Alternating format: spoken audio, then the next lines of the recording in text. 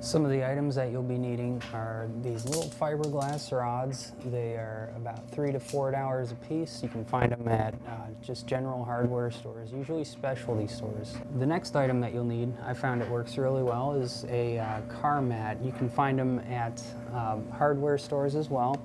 And it's just basically something that you put in the back of your car to keep moisture off.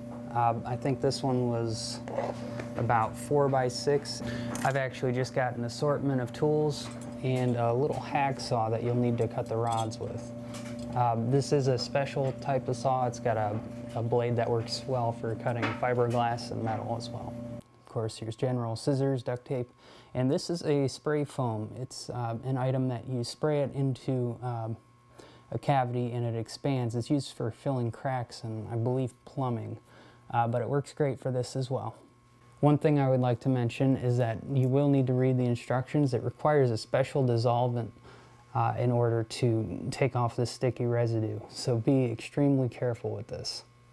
And once it's dried, it actually reads that there's no way to remove it other than sheeting it off, which is sandpaper or chisel or whatever. The first thing that you want to do is carefully measure your fiberglass rod. I'm not going to do that because I'm just going to guesstimate it. But if you want uniform swords, you're going to want around, I don't know, 3.5, 4 feet long.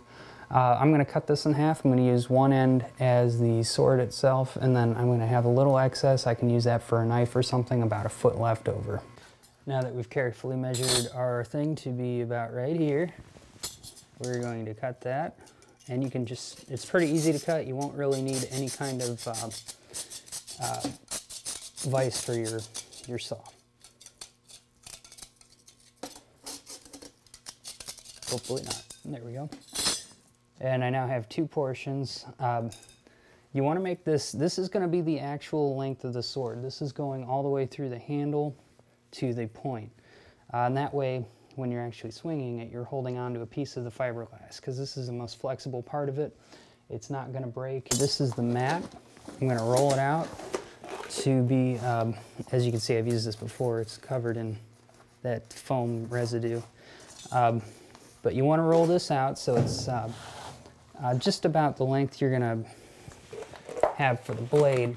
And then you can kind of guesstimate how far down the handle it's going to be. Your handle's here, so the blade's going to be probably up here. You do want to cut it long, so I would cut it around here, and I'll go over that a little later. And then I'm going to make this about 2 inches wide, just kind of guesstimating again. As I cut out one strip, it actually runs down the length of the rod. It's not supposed to actually, it should only go about here, so I cut way too much off. But what you want to do is you want to take that and put it alongside another strip. You're going to want 2 strips that are exactly the same, so it's about the length of your rod minus your handle, and about 1.5 inches, 2 inches wide.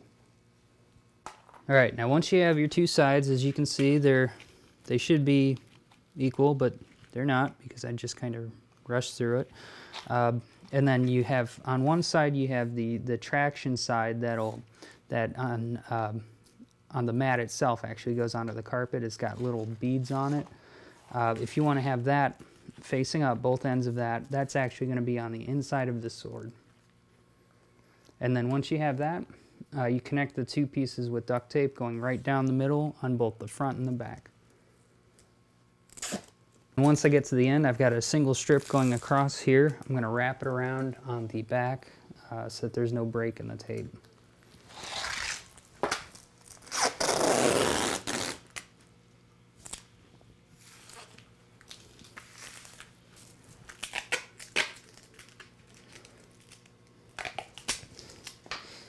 Okay, and then I just fold that end over.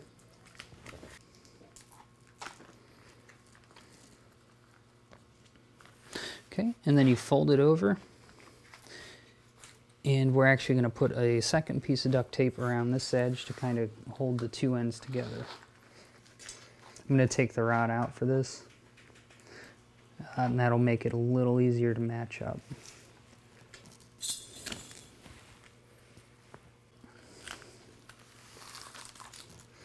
Okay, I've got about half of it on there, and then I'm going to rip it and just kind of fold it over to the other side.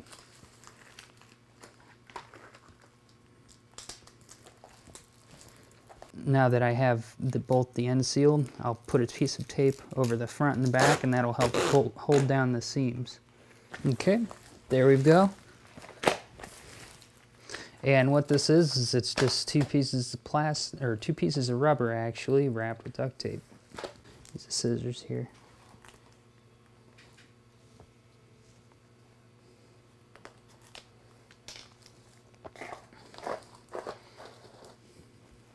Okay, and then next thing we do, now that we have the basic shape of it, we can work on the tip.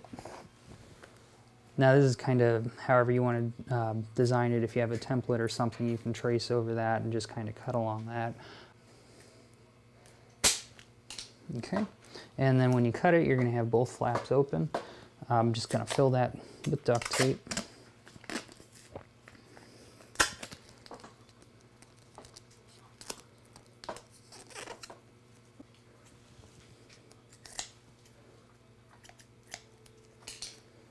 And again, this doesn't have to be super neat.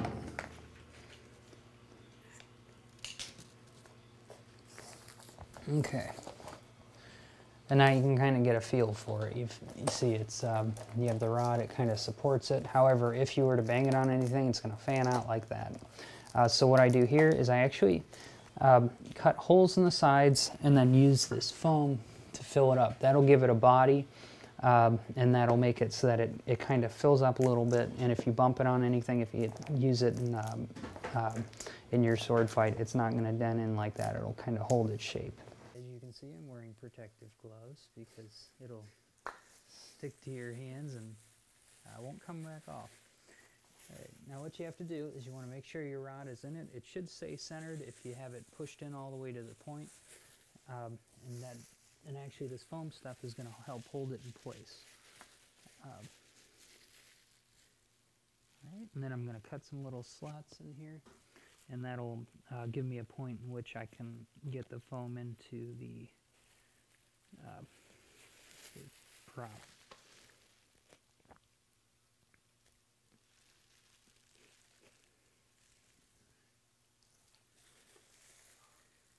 And again, this stuff gets everywhere. One thing I found that it doesn't stick to is actually duct tape and this plastic here. So that's something to keep in mind. It may, it'll help protect your, wherever the area you're working in.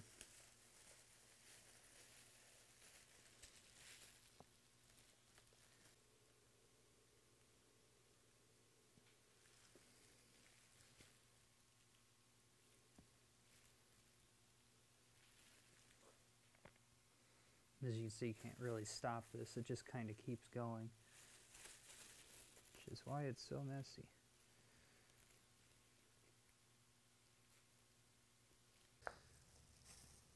And once this dries, we can move on to the second phase.